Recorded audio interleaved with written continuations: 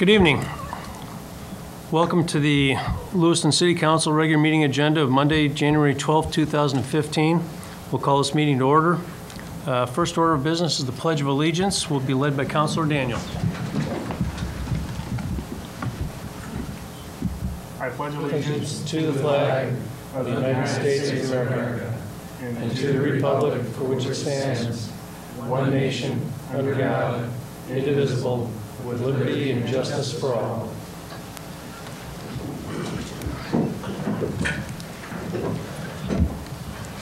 Thank you.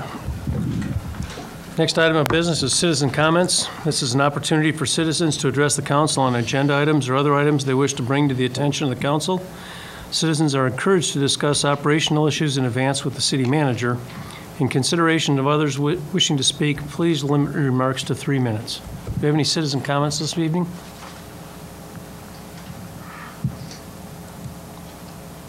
Okay. Seeing none, I guess we'll move on to the consent agenda. I'll entertain a motion to adopt the consent agenda. So moved. Second. Motion's been made and seconded. Is there any discussion? I guess before we get going, is there anybody that wants to change anything to active? Mr. Mayor, I would like to move item D and item E to the active agenda. Okay. Those will become active agenda D and E.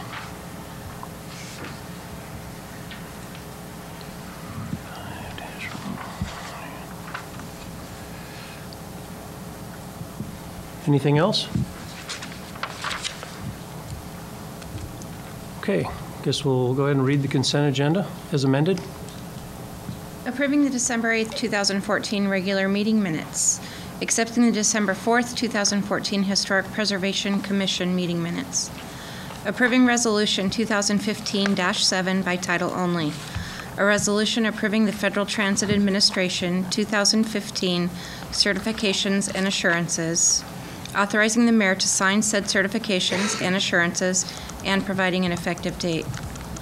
Approving Resolution 2015-6 by title only. A resolution implementing the decision of the City Council of the City of Lewiston, Idaho in VA 04-2014, vacating a portion of the right-of-way on the west side of 4th Street between D and Capitol Streets and the north side of D Street adjacent to the Means Building and providing an effective date. And approving the vouchers payable dated November 21st, 2014 through December 4th, 2014 in the amount of $1,354,395.55. December 4th through December 18th, 2014 in the amount of $2,906,764.02. And December 19th through December 31st, 2014 in the amount of $572,199.16. Okay, councilors, the consent agenda has been read as amended. I'll entertain a motion to approve the consent agenda. So moved. Second. We have a motion and a second. Is there any discussion? All those in favor say aye. Aye. Aye. Opposed? Motion carries 6-0.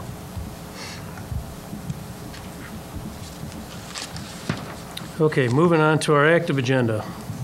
Active agenda item A, this is Joint Resolution 2015-1, and this is approving amendments to the Lower Clearwater Exchange Project Memorandum of Understanding effective on July 17, 2009 between the City of Lewiston, Nez Perce Tribe, Nez Perce County, Lewiston Orchards Irrigation District, and the Lewis-Clark Valley Chamber of Commerce, adopting and approving a water exchange appendix and a title transfer appendix. Mr. Bennett. Thank you, Mayor and members of the council.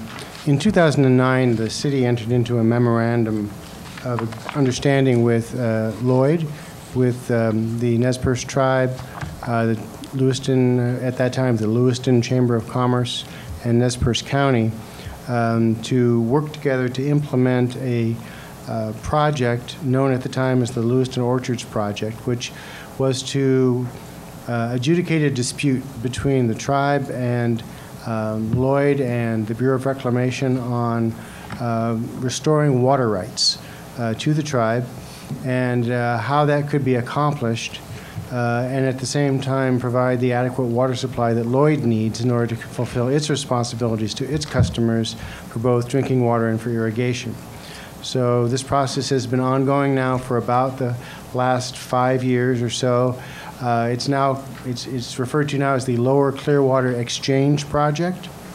And the most recent development, which is before you tonight, is a request to amend, if you will, the MOU that was approved in 2009 to add a water exchange appendix and a title transfer appendix, which will define elements of the project itself and plan the title transfer that would occur once the well field is developed for Lloyd. So we have representatives here tonight with us from the Lower Clearwater Exchange Project, Jerry Clem, from Lloyd, Barney Metz, and from the Nez Perce Tribe, Bobby Hills. They're here in the back and ready to answer any questions you may have. But what we have before you tonight is a resolution which would amend that agreement and would include these documents as part of the overall project. Okay. Gentlemen, do you have anything to say, or? I've got one question, so if somebody wants to come down.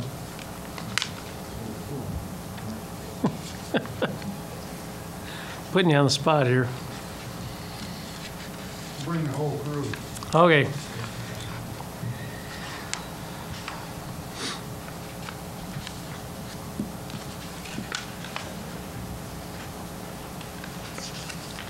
Perhaps you can introduce yourselves. Jerry Clem, 701 Burrell Avenue, Lewiston. Barney Metz, General Manager, LOID, 1520 Powers Avenue. Bobby Hills, Nez Perce Tribe Fisheries Watershed Division, 719 Warner Avenue. Okay. The county was supposed to meet today. Did they actually meet and sign the Yes, that's been done. amendments? Okay, that's what I was really wondering, so. Yep. Okay. And in brief, does anybody have a brief summary of where we're at that you can enlighten the people with, or is that putting you on the spot too much? Do you want a summary of the project overall, where we're standing right now? Well, maybe you can just give us an update. How's that? So, this is an ongoing resolution to a dispute that's Lloyd's been involved with the Nez Perce Tribe over the last 30 years. It was part of the Snake River Basin adjudication process. It's come down to individual litigation that ended up pushing us in this direction. The district's under a Section 7 consult. The tribe is not in a position to want the project on the reservation. We have fish issues. Anybody that's in the valley knows there's been irrigation restrictions. And this is an attempt to bring all of those issues into one basket and get them as resolved as well as all parties can accept. And so as we move forward with this, there was 4 alternatives on the table: a do-nothing solution, which would leave us in court, a pumping station from the Clearwater River, a pumping station from the Snake River, or a well field. And with what the Bureau of Reclamation can put together through funding, but even more importantly through authority from Congress, the well field ended up being the one that's shaking out. Question though is will the regional aquifer handle it? We're pretty comfortable with that, but anytime you drill a well, you have to make sure that you actually get into the water itself. So that's why this is a test pilot well. Depending on the outcome of this well, that'll determine whether or not the well field is a sustainable and acceptable solution to the problem. The district is probably within 4 days of having the delivery system connected to our current system. Well drilling is underway right now on the test pilot. We were at 446 at 12 something today. We have 2 interbed layers. We got 1 more to get through, and they're kind of slow. After we get past that, we'll be in pretty good shape. The test pilot well will case all the way down to 800 feet and then grout that all the way back up so that we're not affecting any of the people in the lower shallower aquifer. We won't be mining any of their water. Then we'll continue on down somewhere between 1,600 and 2,000 feet, depending on what water bearing zones that we hit as we go down. And that'll be where the water that we're pulling from. So right now, everything seems to be progressing pretty well on both sides. On the water exchange is in place to start pumping water from the well when that happens, and then exchanging water in stream for fish. And then also the processes that it would take is this is going to take an act of Congress, essentially, to make some title transfers of some of the property and assets on the mountain that'll go to the Bureau of Indian Affairs and Trust for the Nez Perce Tribe. Okay. Anybody have any questions?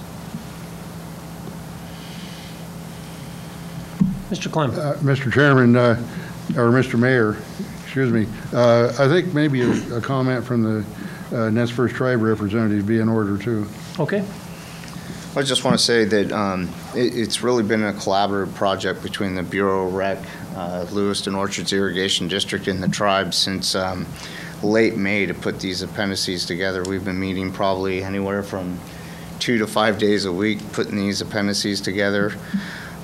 We feel we have a pretty good plan to go forth, and that's what these appendices are, is the steps that we're going to be taking over probably the next 18 months to 2 years to implement and get us set up for the additional wells, to get us set up for how we're going to exchange the water and how we're going to go through the title transfer process.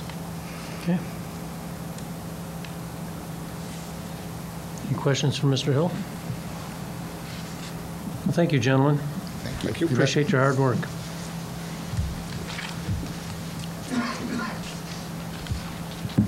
Okay, well, that being said, I'll entertain a motion to approve Joint Resolution 2015-1. Mr. Mayor, Yes. I make a motion that we approve the resolution 2015-1.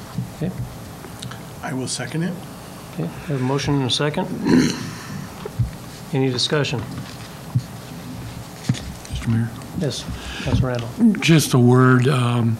Jerry Clem put me on his mailing list, and he informs me when they're going to have the monthly report on progress. So if anybody has any questions, send them my way, and I'll pass them on.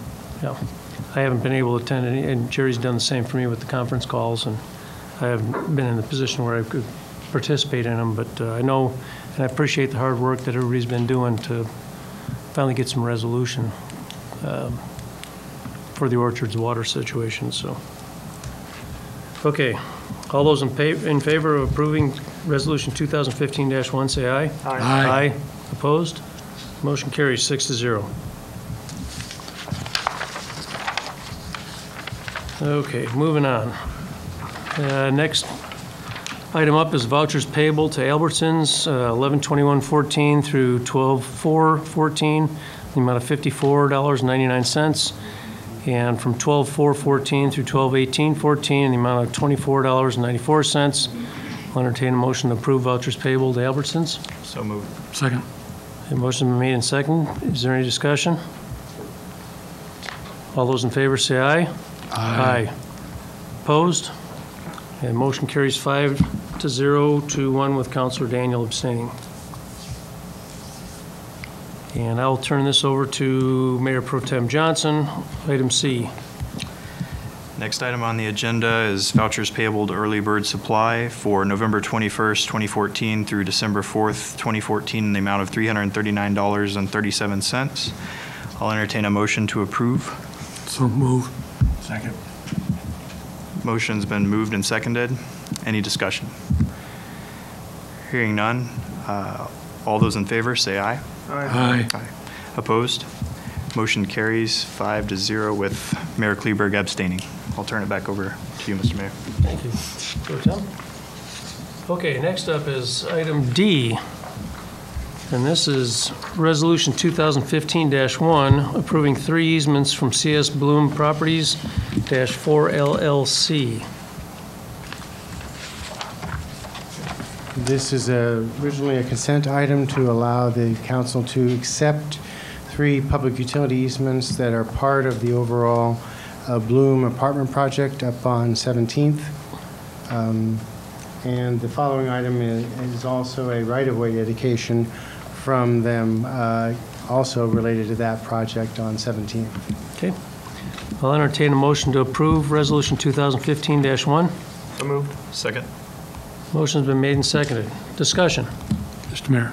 Yes, Councilor Randall. The only reason I wanted to bring these 2 items onto the active agenda was to stipulate that I'm still was against the way that the project was handled as far as units per acre And that's the only reason I'm going to vote no on this. Otherwise, I would have voted yes. Okay. Any other comments? Okay, all those in favor of approving Resolution 2015-1, say aye. Aye. Aye. Opposed? Nay.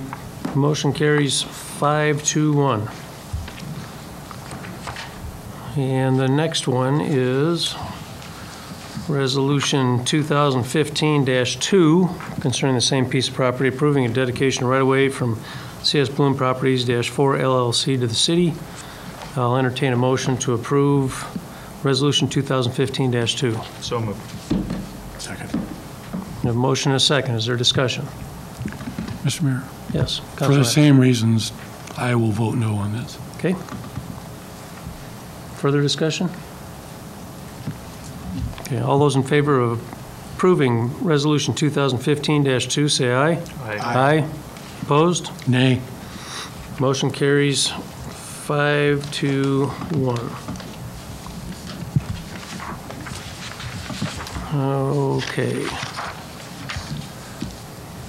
Well, that concludes our active agenda for this evening. We'll move on to unfinished and new business. City councilor comments. Do we have any councilor comments this evening?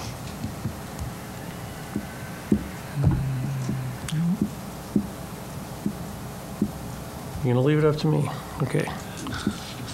Well, since this is our first officially televised meeting of the year, I want to welcome everybody back and wish them a Happy New Year and hope everybody had a good holiday.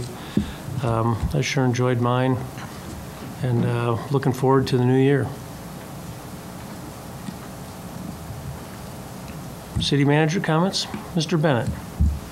Just one that comes from our work session that was held on January 5th. One of the items for discussion at the meeting was the future of Martin Luther King Day, Idaho Human Rights Day, and the observance of that holiday in the city of Lewiston.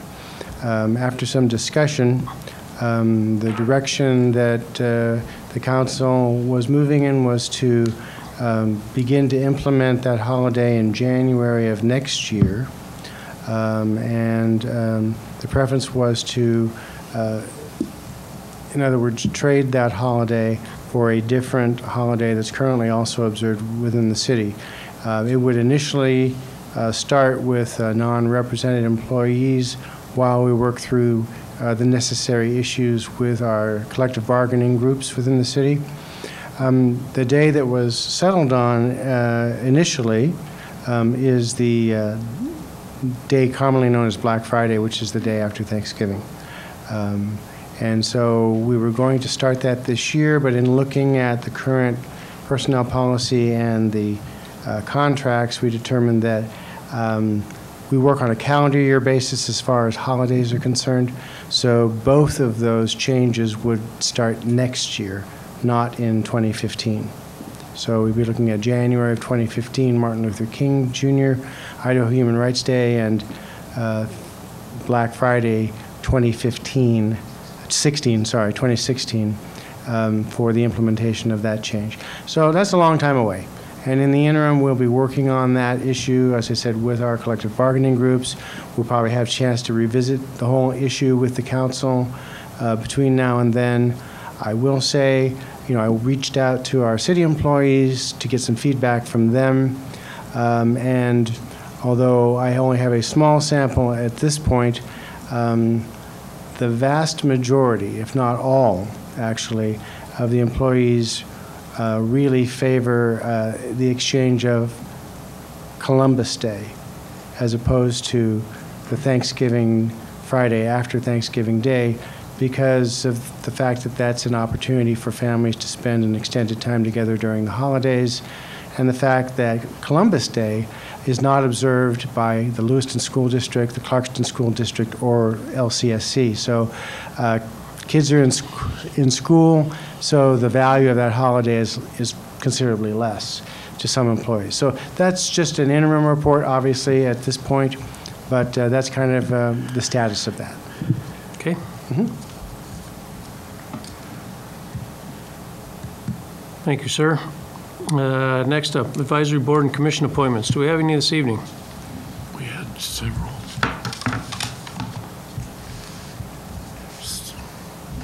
Seems like we had 3 different ones, didn't we? Well, we're still on for tomorrow evening? 2 interviews are scheduled tomorrow for TAC. Oh, Okay, we have some applications for TAC, and we'll be doing some interviews tomorrow night at City Hall. We got one You're still- reappointment request, I believe. Yes, we have a reappointment request from Gail McGarry, and